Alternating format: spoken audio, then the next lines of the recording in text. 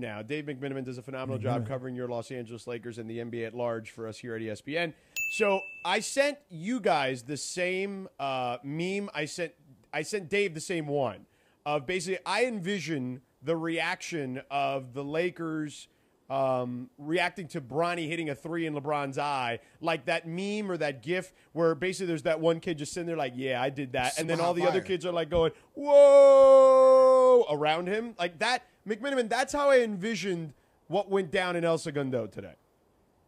Yeah, I think that is the way I pictured in my mind when Anthony Davis was describing it. Now, here's my little everyone listening can play the smallest violin in the world for me, but I'm going to complain as a reporter because we're supposed to get some access to be able to see parts of practice. I would love to be able to describe to you what I saw with my own two eyes.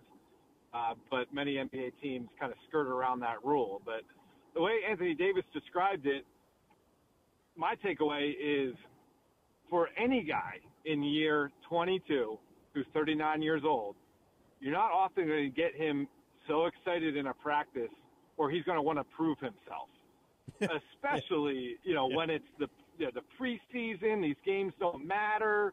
The 82-game season before you even get to the playoffs, how are you going to get that guy to, get up for it? And, man, if you're going to get this engaged level of LeBron from what we're hearing from Anthony Davis, then the Bronny pick's worth it just in that respect, let alone what he's going to turn out as a prospect on his own. Dave, it's so funny you just said that because I think the same thing. In other words, we can all sit here, and a lot of people did, including George. I mean, of course I didn't, but George did, ridicule this pick. You know what I mean? But the thing is this. I think having Bronny on the team, and even what we're talking about, Bronny hitting a three over LeBron today, I think LeBron's going to be a much happier than ever LeBron James. And if he's happy, he might even be better. What do you think about that? Listen, I mean, I know I'm going to get in trouble with the Laker fans out there who think I'm a homer, but, I mean, that's a plausible scenario to look at this season, that you get an engaged and happy and healthy LeBron, the ceiling changes for this team. And I can tell you this, I mean, that you could say that that's implausible and that's wearing the rose-colored glasses, but being around the guy for more than a decade, his moods are felt by everybody in the building, both positively and negatively. He has the ability to, if he doesn't like the kind of group that he's with, you won't get the best version of LeBron. And, sometimes he does it to exert influence over the front office to make them feel compelled to make a change to make the roster better. Right now, you've had LeBron saying, I'm willing to take a pay cut to make this team better.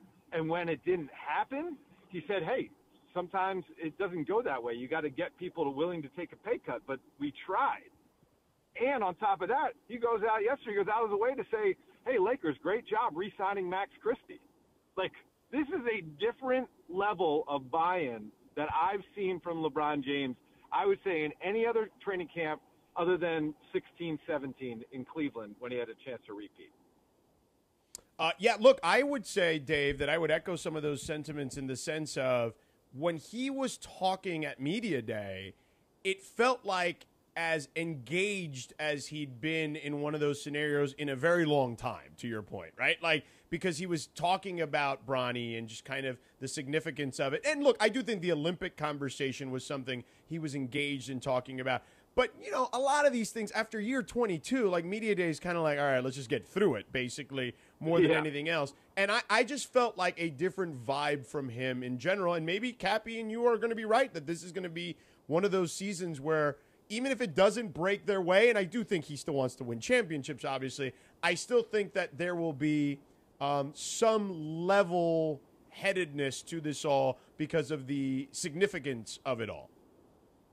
I mean, there's that meme, right, where it's two guys on the same train, and one guy is towards the wall side, and he's looking out the window, and there's this kind of dark, dreary tunnel that he's looking at, and the other passenger is out looking out the window towards the vista that you can see the skyline and you see the trees. And the guy's looking out of the trees, he's happy as can be. And the guy looking at the side of the tunnel looks like he's in an insane asylum. Right. But they're on the same ride. Yeah. And you could have a Lakers season that's 47-35 that feels like, man, I enjoyed tuning into that team. And you have a season that's 47-35 that feels like misery. And listen, I think if LeBron's going to be bought in and sharing the joy with his teammates, this team's ceiling still might be a second-round team, but it could feel a lot better than a team that loses in the second round, and you're like, man, why did I waste so many nights of my year tuning into them? Dave, it's funny you say that because you're right. There's a feel, and already things have a different feel. You know, we were talking before you came on about Austin Reeves and his comments about it seems like already JJ has created a structure, kind of my word, not necessarily his, that perhaps the team didn't have in the past. And Austin Reeves made it seem like things are operating at a whole different frequency because of that. What can you tell us? Yeah, I mean, certainly there's been a half dozen comments from players thus far without specifically naming names when it came to the last coaching staff, but letting it be known that they are embracing the approach that currently stands, that's very detail-oriented, that is very thorough, that while being thorough is still cognizant of being efficient with their time. And it seems like that approach is very refreshing. You know, Austin had kind of the most smoking gun of all the quotes that I'm referring to, where he said, last year we kind of won on talent and didn't really have as much organization around it. And when you have talent plus organization, that can get you to another level. Anyway, that's the closest anyone's really come towards throwing dirt on Darvin Ham's name thus far. But, you know, quite frankly, it's not going to do anybody any good to rehash what went down with the previous coaching staff. The bigger point of it is they're coming into this one feeling like they have a chance and feeling like they can do something. I mean, Rui Hachimura said, hey, we could win a championship. He's the only guy to say it thus far that I've heard, but you didn't really hear that a lot last year. Right. So I think that's a change right there. Dave McMenamin hanging out with us here. What do you think? Like, the West is loaded. It's crazy. There's going to be young teams kind of potentially ascending. There's some older teams descending. Where do they fit the Lakers kind of in this Western Conference?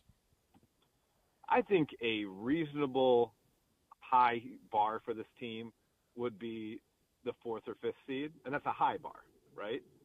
Where I think they'll end up, probably 6 or 7. But you could also say if there's bad luck, and last year LeBron and AD both played 70-plus games and they still ended up in the play-in,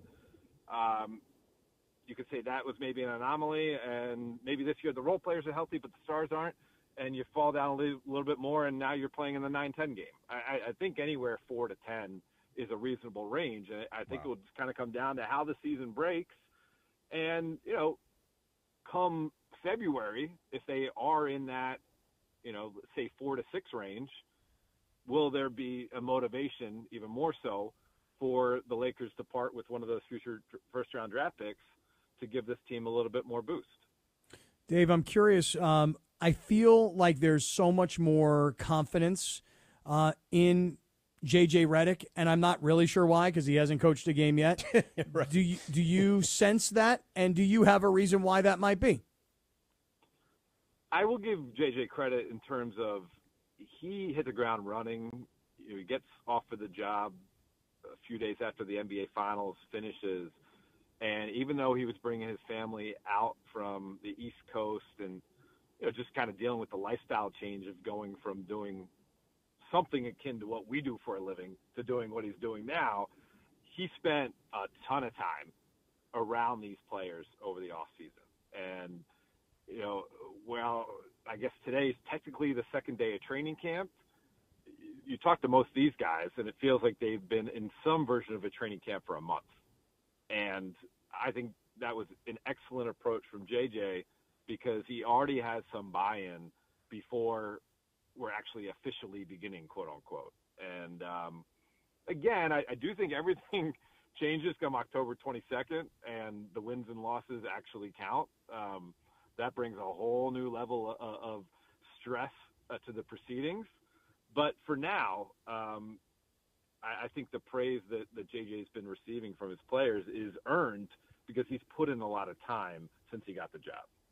Dave, with the second apron and all the, I guess, the challenges that teams face, particularly teams with, multiple superstars who make a lot of money, right? Like there's more emphasis now in the NBA than ever for development from within.